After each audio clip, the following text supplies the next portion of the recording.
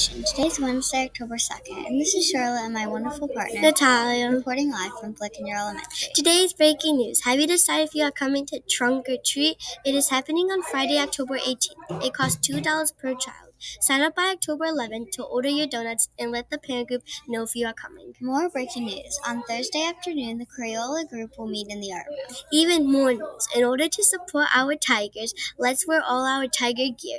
Go Tigers! Justin, what are you doing? I'm getting exercise, good kind sir. For what? The fun run is coming soon and I want to be ready. So jumping jacks, stretching, and push-ups will make me run faster. The weather today is a high of 67 and a low of 51. Fall looks like it's finally here. And today is a special day where we get to celebrate and thank the amazing people who help keep our school clean and safe.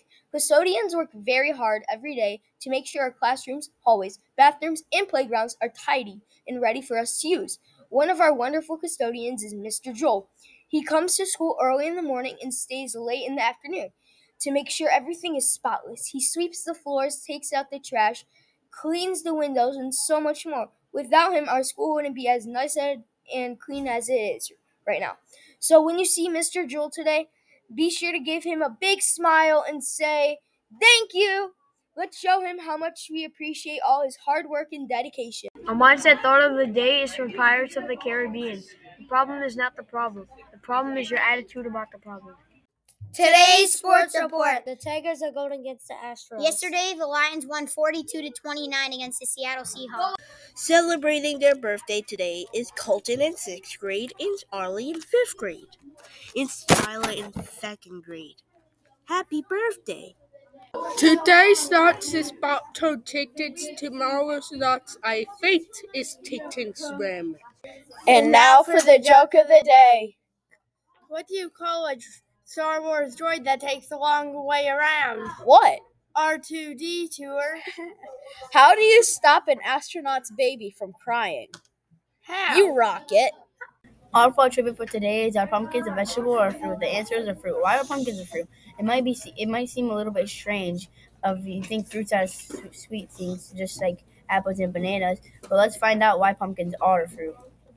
Fruit is a part of a plant that grows from a flower and has seeds on the inside. Think about an apple or a watermelon. They both have seeds, right? That's because they are fruits. Pumpkins start on a flower on a pumpkin plant. After the flower is pollinated, it turns into a pumpkin. This is just like how an apple tree starts as a flower on an apple tree. Pumpkins have seeds inside when you cut them open. What do you see? Lots of seeds, just like other fruits. Pumpkins have seeds inside them. That's another reason why pumpkins are considered fruits. Fruits come in all shapes and sizes. Some are sweet like strawberries and some are not sweet like pumpkins.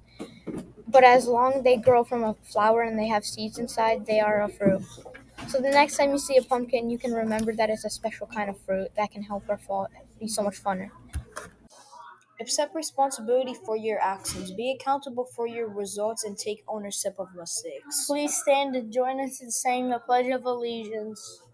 I pledge allegiance to the flag of the United States of America and to the republic for which it stands, one nation, under God, indivisible, with liberty and justice for all. By Falcon Nation.